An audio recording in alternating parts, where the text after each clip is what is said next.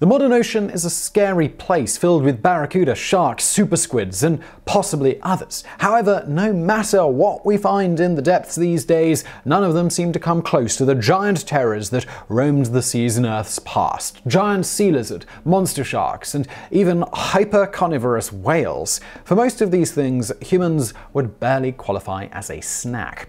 In the video today, 10 of the scariest prehistoric sea monsters to ever call the ocean home.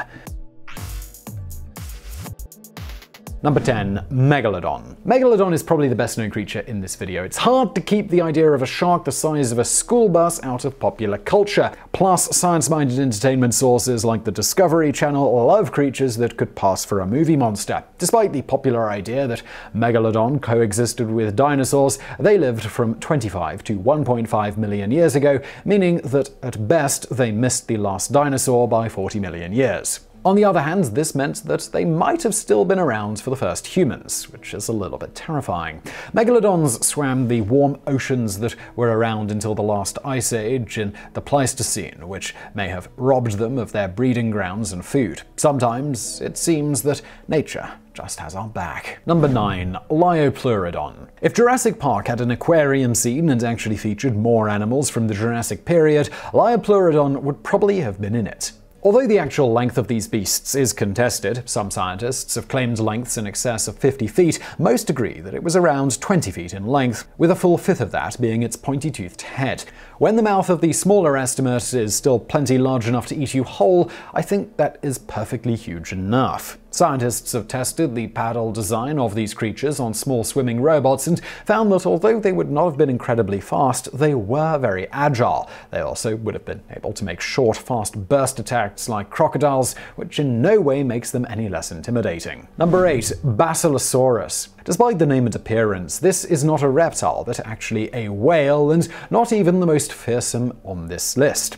Basilosaurs were predatory ancestors of modern whales and could be 50 to 85 feet long. It is described as the closest a whale has ever come to being a snake because of how long and sinuous it was. Imagine swimming in the ocean with an 80-foot-long alligator snake whale. Now imagine being afraid to ever take a bath again. Physical evidence suggests that Basilosaurus did not have the cognitive capacity of modern whales, nor the ability to echolocate, and could only navigate in 2 dimensions, so no deep diving or breaching. So at least this monster whale was dumber than a bag of prehistoric hammers and could not chase you if you dove or scrambled out on dry land, probably forever. Number 7. Jaekelopterus rhenaniae. Nothing about the word sea scorpion are comforting to begin with, so this should not come off as too awful. This was one of the 2 largest arthropods to have ever lived, reaching a length of over 8 feet of armored, clawed horror. Most of us freak out at the thought of inch-long ants and foot-wide spiders, so it's easy to imagine screaming like a little girl if you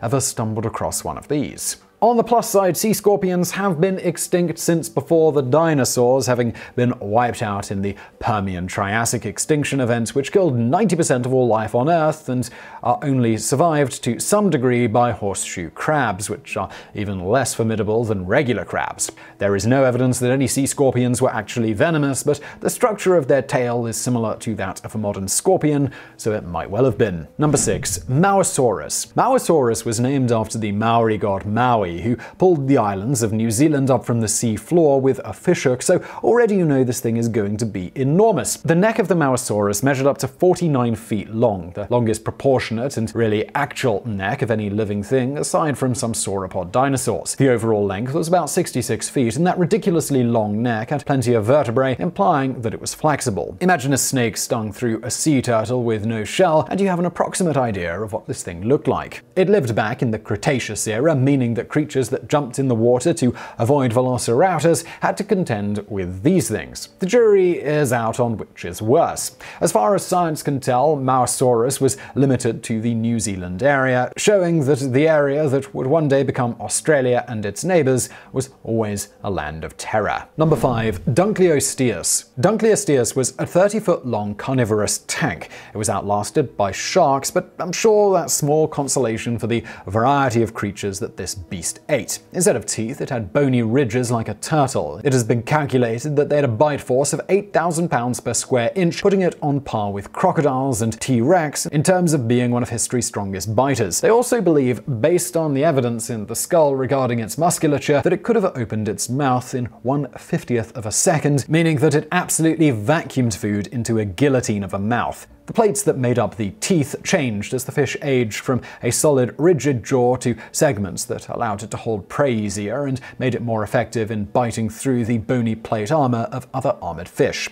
In the arms race that was the prehistoric ocean, this creature was a predatory supertank. Number 4. Kronosaurus. Kronosaurus is another short-necked plesiosaur, like Liopleurodon that we already mentioned, and like Liopleurodon, its overall length has been contested. It was a mere 30 feet long, and the longest teeth in its massive mouth were up to 11 inches long. This is why it was named after Kronos, the king of the old Greek titans. Can you guess where it lived? Well, if you guessed Australia, then you've been paying attention to life and are absolutely correct. The head was up to 9 feet long. They could eat an entire modern man whole and still have room left over for half of another. It has also been suggested that since their flippers are so similar in design to those of modern sea turtles, that they may have crawled out onto land to lay eggs. You can be sure no one was digging up those things' nests to get at those eggs. Number 3. Helicoprion. These sharks grew to be about 15 feet long and had a lower jaw that was made of a tooth whorl. It looks like a cross between a circular saw and a shark, and when you mix apex predators with power tools,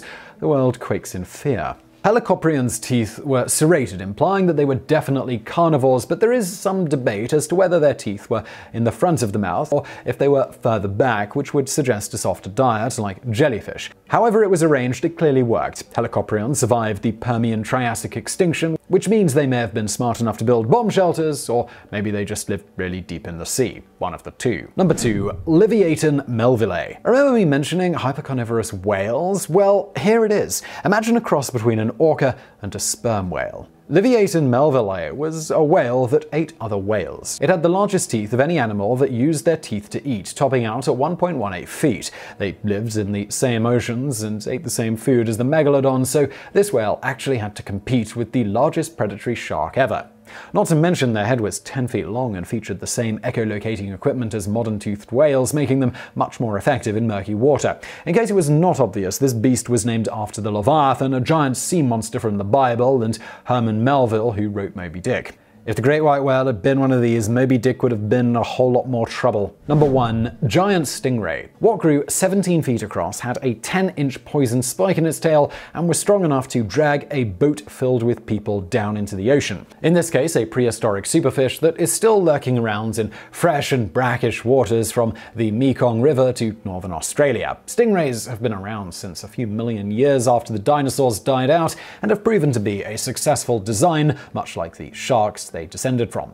The giant stingrays use that tried and true ancient design, but have somehow managed to survive ice ages and even the catastrophic Toba event. They were featured on Animal Planet's River Monsters, and despite the host's tendency to over-exaggerate damn near everything, these creatures are incredibly dangerous to fool around with, even if you don't know you're fooling around with one. They are notorious for putting their neurotoxin-covered spike completely through limbs. I guess on the plus side, if there is one, at least these prehistoric sea monsters won't try to eat you. So I really hope you found that video interesting. If you did, please do hit that thumbs up button below and don't forget to subscribe. Brand new videos just like this every day of the week. For more from me, why not check out another channel I do called Geographics. It's sort of a geography-based channel, if you couldn't guess from the title. That is linked to below. And as always, thank you for watching.